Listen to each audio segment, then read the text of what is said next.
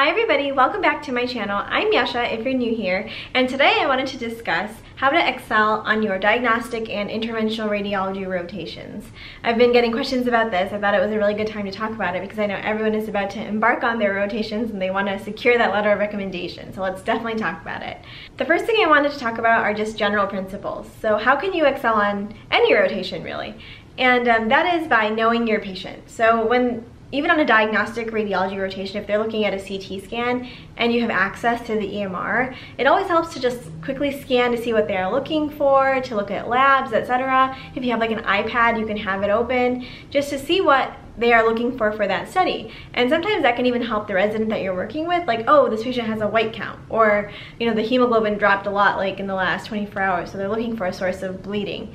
And sometimes the resident will know that, but sometimes you can come up with like an interesting history for the patient. Oh, the patient has a history of GI bleed in the past, and things like that that the resident may not have had time to look at or look for. So in that way, you can be really useful.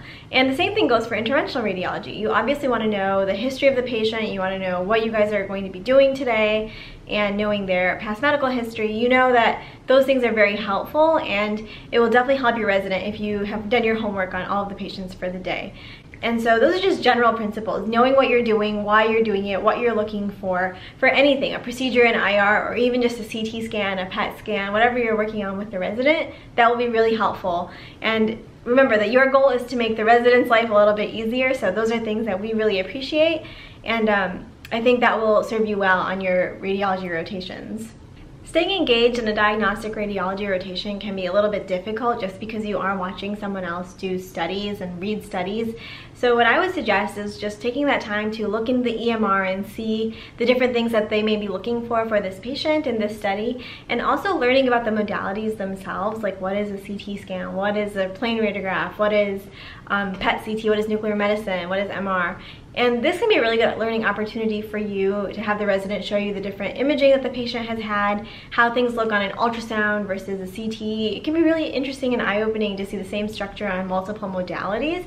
So I would suggest, asking clinically relevant questions like that, asking things that show that you're really interested in radiology. But also I would take the time on your diagnostic radiology rotation to rotate through the different radiology subspecialties as much as you can. Spend a day in women's imaging. You'll see a totally different side of radiology. Spend a day in interventional if you're on a diagnostic radiology rotation. Even MSK, neuro, you'll see how different every department really is. And that's what makes radiology so interesting, is that there's so many different subspecialties that function in their own way. It's kind of their own little world. Definitely take the time to do that, because that will help you figure out what you're interested in, what kind of career you see for yourself. And that could even make you more interested in one like diagnostic versus interventional radiology. You'll realize the different strengths of each subspecialty. You'll realize how procedural you can be or how diagnostic you can be.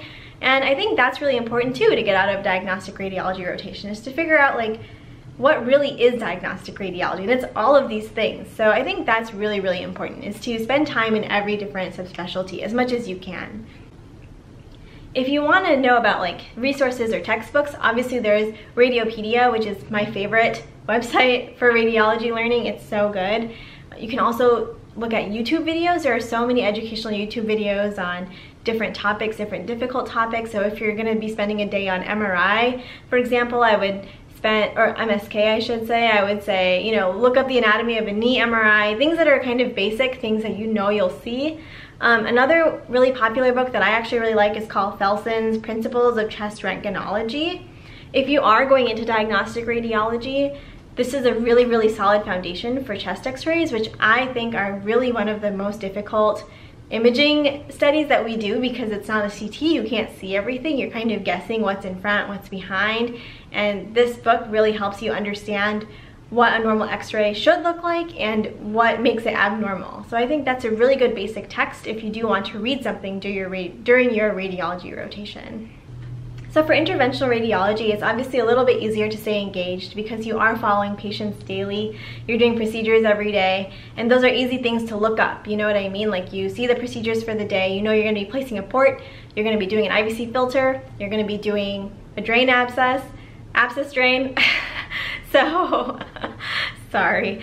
So those are things you can look up ahead of time. You know, you can look ahead to the schedule. If you don't know where to find the schedule, obviously ask your residents. They will definitely help you with that. Learn the different types of wires. Learn the IR lingo, like what does 3 for 9 mean? What does 6 for 18 mean? And these are things you can also ask the technologists. So when you have some downtime, just go up to the technologist and say, what does this mean? What wires are we going to use? What is the difference between all these wires? And they are so nice. They will definitely teach you whatever it is you want to know. So I would definitely suggest talking to them and talking to your residents. But there are also a lot of really good reference textbooks that I would suggest that you definitely get at least one, especially if you're going into radiology. And so one that I really like is the Requisites Interventional Radiology. I find it really easy to digest. It goes through basically every procedure. It tells you the different variables, you know, like this, you could do it this way, you could do it that way. And they're also, those are good things to know when you go in the room, because things can change and you might have to all of a sudden do a different technique, do a different approach. And if you've read ahead, you know, you're gonna be on top of it, you're gonna know why it's happening, what's going on. So I would really suggest reading about every procedure the night before. Another book that I've heard a lot about is the IR Playbook. I personally haven't read that one. I really like the Requisite series, but that's another one that you can check out because I think it's a little bit smaller and more referenceable than the Requisite. So that's another book that you could use. And there are also lots of YouTube videos about interventional radiology procedures, like fire videos, that you could also reference when you're studying on your downtime. So I think that between all of these things, reading about every procedure, reading about different modalities, reading about chest x-rays, you should be in pretty good shape. The main thing is to be present, show up early, stay late, help the resident with their tasks, and, you know, be a team player. It's pretty much the same as every other rotation. I always say this, but you don't have to be the smartest kid, but you do have to be the most hardworking. That's really what shows. And really with that, that's the end of this video. I hope that you guys learned something. I hope that that helped you. And if you have any questions, always feel free to reach out at Yasha Gupta MD, and I will see you all in the next video. Bye. On a diagnostic radiology rotation, it can hard. On a diagnostic radiology rotation, it can hard. Oh my god.